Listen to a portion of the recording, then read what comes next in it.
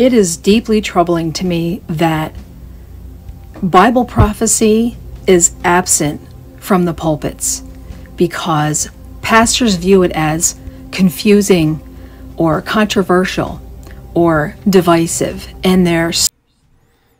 You know, this type of person just really grinds my gears. This little Miss Smug lady, her name is Michelle. She does a lot of videos like this where she scolds people, stares deeply and intently into the camera, makes little smirky faces while she talks. Like she knows so much, you know, and so it just really irritates me. Not only do we have to endure endless failed predictions by sensationalist liars on social media who make predictions in the name of God that fail so that, you know, Christians look like drooling morons, right? We have to put up with all that crap. We also have to endure insufferable scoldings from people like this woman, you know, starting with her title. I am deeply troubled. Oh, wow, really? Really? About what? About pastors not doing what you think they should do? Hey, gather round, all you pastors. We surely need to listen to this soccer mom. Something is deeply troubling her. So afraid of offending people and that people won't show up to their church services if they talk about it because they might be scared because they don't understand it. But it's their job to explain it and explain the fact that as believers, we have nothing to fear. It's the most exciting, incredible time to be alive during the end times, during these days where Bible prophecy is literally unfolding. Oh, I see. So let's get every pastor in the world who doesn't do a weekly prophecy update to listen to this smug person. Maybe they'll finally wake up and do what she wants. So she says in her video, help me understand. Help me understand. I don't get it. All right. Do you really want to understand? Will you listen? First of all, I know how you're defining Bible prophecy. You don't mean the biblical definition of Bible prophecy. You mean endless weekly hype, sensationalism, speculation based on news events about when Jesus will come and get us. You mean ongoing fantasy stories whereby pastors are supposed to promise their audience they will soon be whisked to heaven out of their troubles? But see, that's not Bible prophecy. Bible prophecy is what God has said in the Bible, not what end times hype purveyors say about news events. So somebody please tell me why the message of the King is coming is not welcome in church with immense joy. And all churches say that. So you're just lying. That's a straw man argument. No churches avoid that subject. What they avoid is the King is coming soon. And everybody gear up and get ready because you're going to go to heaven without dying. And I know this because the news is telling us that. That's what people are against. And you know it. You know the difference. And why is it that countless churchgoers aren't excited and longing to be with their King? The Bible says they are excited. You can be excited without predicting. I'm excited. I'm looking forward to it. I'm anticipating it. I'm loving it. I'm hoping it will happen. I just don't predict when, and I don't get on YouTube and publicly declare when. And no pastor should be standing behind a pulpit and opening up the news and speculating about when, because that's no place for speculation. The pulpit is for truth. Speculation isn't truth. It's his own opinion. And it's always been wrong, by the way, so it really shouldn't be in the pulpit. And if anybody in the audience believes it's soon, that's fine. They can believe it's soon all they want. Just keep their mouths shut. That there will be a falling away from sound doctrine in the last days. You don't think we're here? Maybe this explains why there is false doctrines like preterism and there is no rapture. Many preachers, and I've heard them, sitting in a church, I've heard them warn people to stay away from Bible prophecy. Nonsense. I guarantee you no preacher has said that. They have said, don't speculate about it. don't get on these bandwagons where people are talking about blood moons mean it's the end, or the Revelation 12 sign means it's the end, or war in Israel means it's the end. Endless speculations.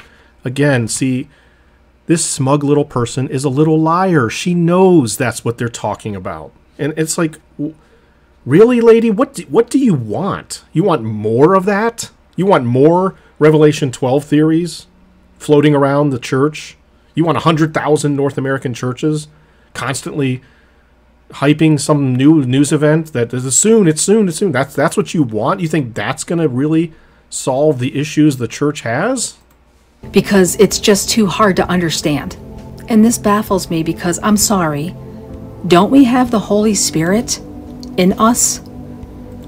Are you literally seriously going to claim that the Holy Spirit is the one telling, I don't know, Barry Scarborough that his dream that he had 5 years ago, where he was raptured while he was visiting his parents in Texas, was actually from the Holy Spirit and it actually meant something?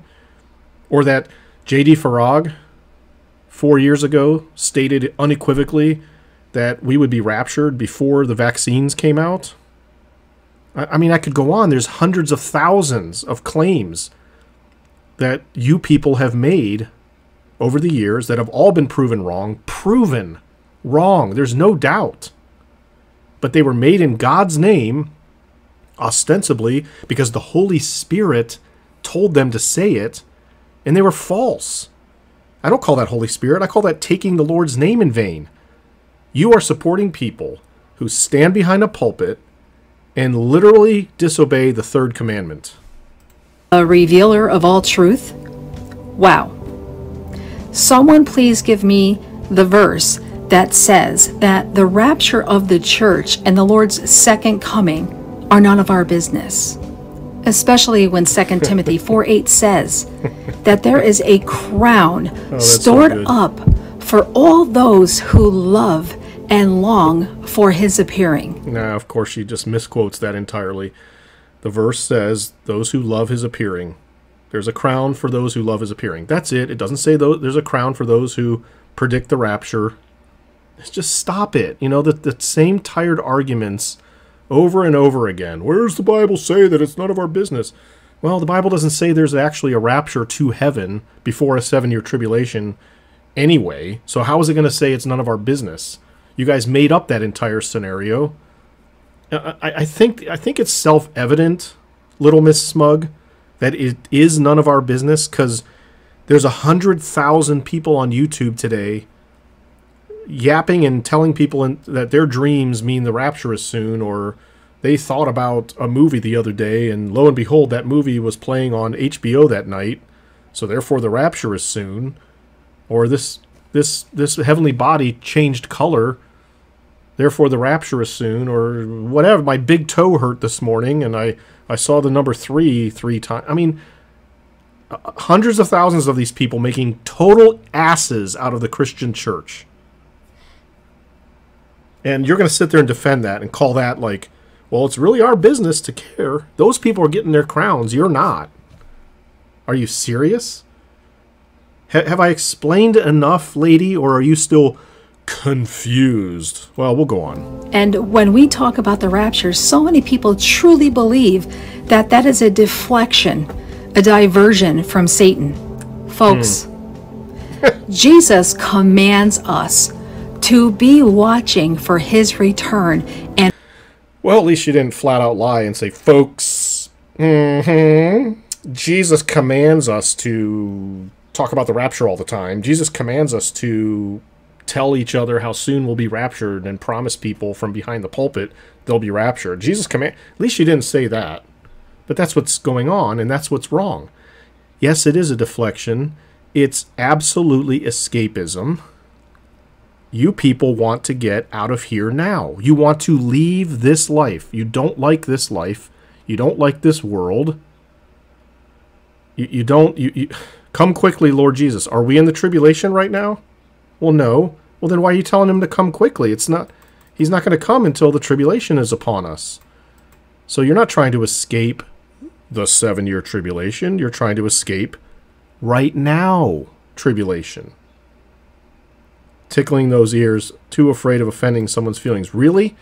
It's not ear-tickling to promise somebody, hey, sooner than later you're going to be off this planet and won't have to deal with your problems anymore. I promise you, I know that because look what the news says. That's not ear-tickling?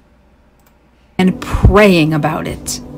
Let's remember that Jesus rebuked the Pharisees in Matthew 16 because they could discern the weather, but not the times that we are in. And the devil... No, that they were in. They couldn't discern the times they were in, that he was the Son of God physically in front of them. He didn't rebuke them because they weren't watching the news prior to him coming. He didn't rebuke them because they didn't speculate about when he would come. He rebuked them because he's standing right in front of them, showing them signs of him being Messiah by healing people. And rather than, or just all the other things in Scripture that he fulfilled, and rather than believing based on that, like they should have, the Pharisees were asking him for a sign from heaven. They wanted a supernatural sign right from the sky that God was saying, this is the Messiah. That's what he was rebuking them for. These people constantly twist the Scripture. Again, Michelle, what do you want? Just honestly, what do you actually want people to do, and why? What is your motivation? Are you angry at me because my church of 300 people here in Ohio, with a pastor who never has ever done a prophecy update in his life and never will, but yet opens the Word of God every Sunday and speaks from it, and many times Bible prophecy is talked about, which again, it's what God has said throughout the Scripture, not what you say, what God has said. Are you angry at us because we're doing that and not doing what you want? And what exactly do you want out of it? Do you think our church will just catch fire? Finally catch fire and do its job if our pastor starts sensationalizing news events? How do you figure that? Is using today preterists and post-tribbers to rob followers of Christ of their blessed hope, to using today, but not the times that we are in. And the devil is using today preterists and post-tribbers to rob followers of Christ of their blessed hope. That's impossible. The blessed hope is the appearing of Christ, not the disappearing of the church into heaven prior to a tribulation, not the disappearance of all of us out of our troubles. The blessed hope is the appearing of Christ, and one could say it's you could stretch that out to mean the resurrection and our new bodies. It's never mentioned that a rapture to heaven of the church is our blessed hope. And I find it interesting that she's complaining about post-tribbers and preterists and whatnot, and obviously these people are feeling threatened, and that's good, because finally this nonsensical doctrine is getting really stomped on, and I hope it continues. I'm going to help. I hope to burn down this entire dispensational nonsense and stomp on its ashes so that it never comes back, because it's heretical. This woman is involved in heresy. She doesn't even know it. And it's likely that she is so upset about all this because she's getting pushback from people like, hey, stop talking about this stuff all the time. You're actually killing your own doctrine by talking about it all the time, because the more you guys keep promising a rapture that never happens, the more people are going to start saying, you know what, I don't think I believe this at all. But they don't get that. That's how blind they are. That's how blind. Every pre-tribber should be angry at people like her and angry at people like Farag and Tom Cody, because they constantly promise a rapture every day that never happens. And it's killing the doctrine entirely. It's already dwindling because it's stupid and unbiblical. But they're killing it faster by burning their fuel up all day long every day, promising that never happens. So she's getting pushback, and she's all angry about it. So she's going to go on a rant here because she wants everyone to support her. That's really what this is about. She doesn't care what happens with the church. She doesn't care about the truth. She doesn't care about glorifying God, because none of this glorifies him. None of this talk about rapture soon glorifies Christ at all. It's all about us. It's all about you. It's all about us getting out of here. That's what she cares about. But Revelation 3:11 says, Jesus tells us, behold, I am coming quickly. Hold fast to what you have, that no one may take your crown. Which crown is that? That's the crown in 2 Timothy 4:8. Oh, okay. That is stored Oh, okay. Yeah, we'll just for randomly those say. who long for his appearing. You gotta be kidding me. That's just absolute blasphemy. She just makes it up. Yeah, that crown is the same one as in 2 Timothy. And then that crown is all about people who obsess over the rapture and promise people it's going to happen soon. That's what they're getting a crown for. And over here in Revelation, Jesus is promising he'll come quickly, and he needed to hold on to that crown. In other words, don't stop making YouTube videos obsessing over the rapture and idolizing it and telling people it's going to happen. Don't stop doing that, and don't stop watching those videos either, because that's the same as your crown being stolen. How far off base can you be? How far off base can you be? It's like their entire Christian life is centered around this. That's all they think about. That's all they talk about. That's all they care about. You can preach the gospel all you want. We should be. But you can't really truly effectively evangelize without the prophecy of God. And it does not matter how big your congregation is, how many books. And the prophecy of God, according to her, based on this video alone, I'm surmising the prophecy she's talking about is rapture soon, look at the news. Rapture soon, look at the news. You can't preach. Yeah, you can go preach the gospel as much as you want. Yeah, whatever. That's actually a minor thing if you just preach the gospel. But if you add to it a little bit of the fire of rapture soon, look at the news, now you're really talking about some serious power. That is what she just said. Books you've written and sold, or how much money you rake in a Sunday service. If you have no regard for Israel or Bible prophecy, you may just reap some consequences for that, especially because you're doing your congregation a great disservice. Wow. Just wow. Everything wrong with the modern dispensational heresy in just a nutshell. Yeah, who cares about Jesus? Who cares about the gospel? If you're doing that, that's fine. But what you really ought to be doing, man, is talking about rapture soon, look at the news, and supporting the modern state of Israel. Just insanity. Absolute insanity, man. Let me tell you that the hour is far too late for pastors or any of us to be worried about someone leaving the congregation or offending someone. Okay, so the hour is far too late, she says.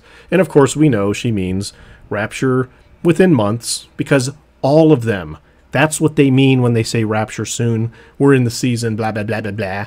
It's always rapture within months from now, at the most. I mean, here she is, like, with all this urgency. Oh, the hour is too late. Okay, if it's so late, then what'd you spend, I don't know, a couple of hours making this video for? Just move on. Forget it. You're not going to change the entire church into your way of thinking. Just forget it. Move on. Do what you think you should do, and leave the rest to God, and stop wasting time. You have no time. You just spent 2 to 3 hours, most likely, shooting this video, planning the video, editing the video, whatever. You could have been doing the thing you think you should be doing instead of scolding other people who aren't going to listen, right? If it's so late, as you claim. Or being called a conspiracy theorist for our eschatological views. Yeah. The enemy has blurred the vision of many Christians and has lulled many to sleep. Yeah, see, she's just pissed off that people call her a conspiracy theorist. This is really just a thing because she's annoyed at other people. And I wonder if God's eyes are filled with tears or with fire. I don't know. Ooh. Maybe they're filled with both right now. Whoa, that was deep, man. Tears and fire. So, Michelle, if you really wanted help in understanding, maybe those comments I made will help you. I don't know. I mean, fewer and fewer people are paying attention to all of your sensationalism and your hype. You guys are killing your own media empires. You guys have established this little media empire around about 1 million people or so who are addicted to the rapture any second, and you're slowly killing it because you don't know when to shut your mouths. Instead, you want more. We want every church, every week or every month or, on an ongoing basis to have prophecy updates. Because if they don't, I don't know. I guess if they don't, then maybe people will stop talking about it altogether. I don't. Explain to me, Michelle, why you care. And then explain to me how more promises every week, every day, every minute of a soon rapture isn't actually going to kill your system entirely because people are going to stop believing you. I mean, the more I think about it, the more I'm like, hey, continue on. By all means, keep making fake promises that prove to be untrue so that fewer people believe you the next time. Keep doing it. You're digging your own hole. So I'm not deeply troubled. Please don't be. Don't be deeply troubled. Don't be deeply troubled. Just open your eyes. Start listening to other people because, so far your track record has been pretty bad.